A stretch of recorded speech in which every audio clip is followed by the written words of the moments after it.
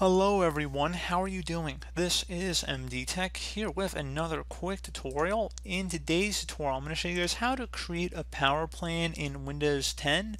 So if you want to customize your settings beyond just the high performance, balanced, or power saver options in the power option setting in the control panel, in today's tutorial, I'm going to show you guys how to do that.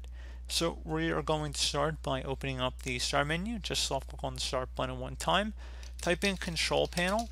Best match should come back with control panel listed right above app. So go ahead and left click on that. Set your view by to large icons and then select power options from this list. Select create a power plan on the left side here. And now you can start with an existing power plan and give it a name. So if you want to just start with something and then build off of it, you can. So let's just say we're going to start balance. You can name this plan whatever you want.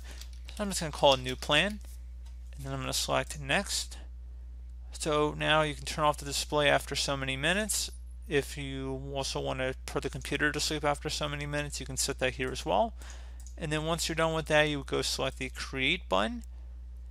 And now if you select change plan settings, so you can see new plan is now currently the selected preferred plan.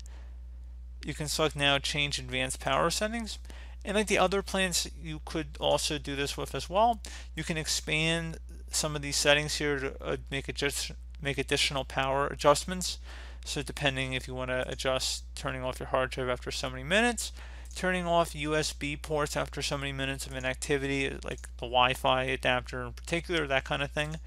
So just want to put that out there, guys, so you can kind of play around it if you choose to do so. Most people probably don't, but that should hopefully be about it. And if you ever wanted to delete this plan, you would have to go select another plan first. And now that this original plan that we created no longer is selected, you could select change plan settings that corresponds to it. And there'd be an option now to delete the plan, so go select that. If you want to delete it, go select OK. And there you go. So we just created and then removed it.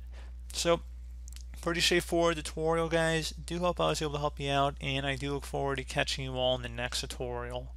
Goodbye.